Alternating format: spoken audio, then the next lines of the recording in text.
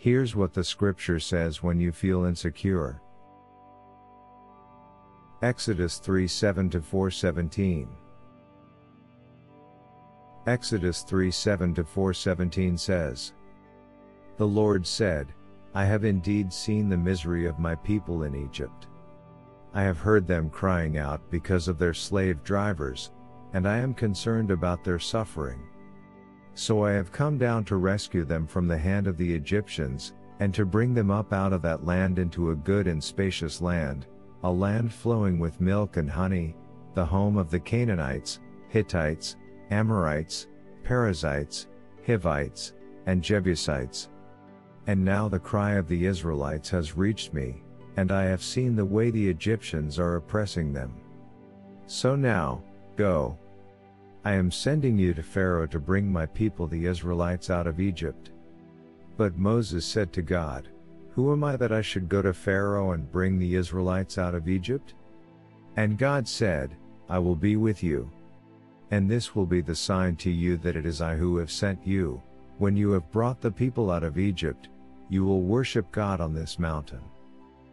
Moses said to God, "Suppose I go to the Israelites and say to them, 'The God of your fathers has sent me to you,' and they ask me, 'What is his name?'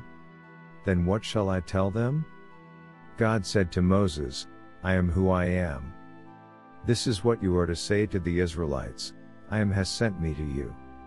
God also said to Moses, "Say to the Israelites, 'The Lord, the God of your fathers, the God of Abraham, the God of Isaac and the God of Jacob, has sent me to you. This is my name forever, the name you shall call me from generation to generation.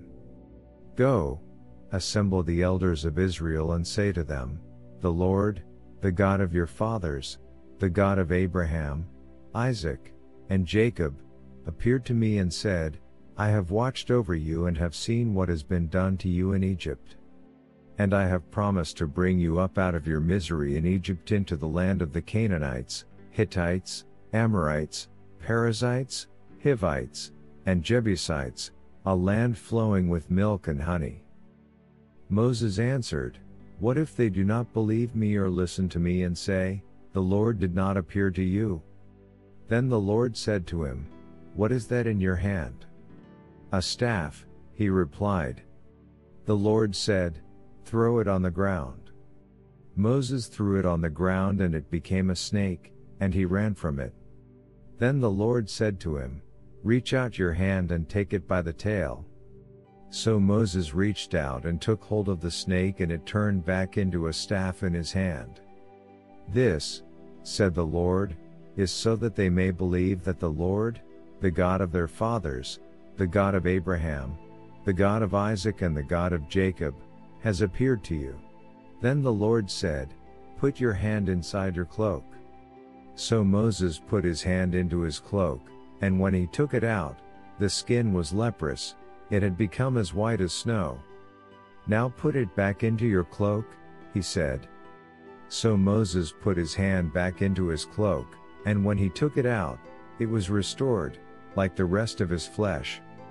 Then the Lord said, "If they do not believe you or pay attention to the first sign, they may believe the second. But if they do not believe these two signs or listen to you, take some water from the Nile and pour it on the dry ground. The water you take from the river will become blood on the ground." Moses said to the Lord, "Pardon your servant, Lord. I have never been eloquent, neither in the past nor since you have spoken to your servant. I am slow of speech and tongue." The Lord said to him, "Who gave human beings their mouths? Who makes them deaf or mute? Who gives them sight or makes them blind? Is it not I, the Lord? Now go, I will help you speak and will teach you what to say." But Moses said, "Pardon your servant, Lord. Please send someone else." Then the Lord's anger burned against Moses and he said, "What about your brother, Aaron the Levite? I know he can speak well. He is already on his way to meet you, and he will be glad to see you. You shall speak to him and put words in his mouth, I will help both of you speak and will teach you what to do. He will speak to the people for you, and it will be as if he were your mouth and as if you were God to him. But take this staff in your hand so you can perform the signs with it." This passage from Exodus 3:7 to 4:17 portrays God's encounter with Moses at the burning bush, and Moses' call to deliver the Israelites from slavery in Egypt. God reveals his compassion for the suffering of the Israelites, and his plan to rescue them from oppression. Despite Moses' initial reluctance and self-doubt, God assures him of his presence and provides miraculous signs to validate his authority. Through these signs, God demonstrates his power and authority, encouraging Moses to trust in his guidance and fulfill his role as the deliverer of Israel.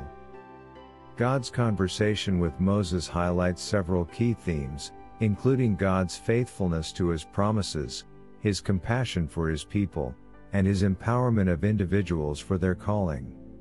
The passage emphasizes the importance of obedience and trust in God's plan, even when faced with uncertainty or personal insecurities. Moses' journey from reluctance to acceptance illustrates the transformative power of God's presence, and his ability to equip his chosen ones for their mission. Exodus 3:7 to 4:17 is a portrayal of God's faithfulness, compassion, and empowerment. The encounter between God and Moses serves as a powerful reminder of God's faithfulness and provision in times of uncertainty. It encourages us to trust in God's guidance and to step forward in faith, even when faced with daunting challenges or personal insecurities. The passage emphasizes the importance of embracing our calling and relying on God's strength to overcome obstacles and fulfill our purpose.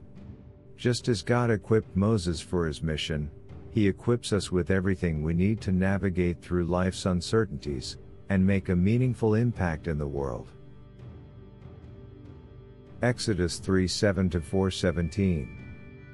Remember that, when you feel insecure,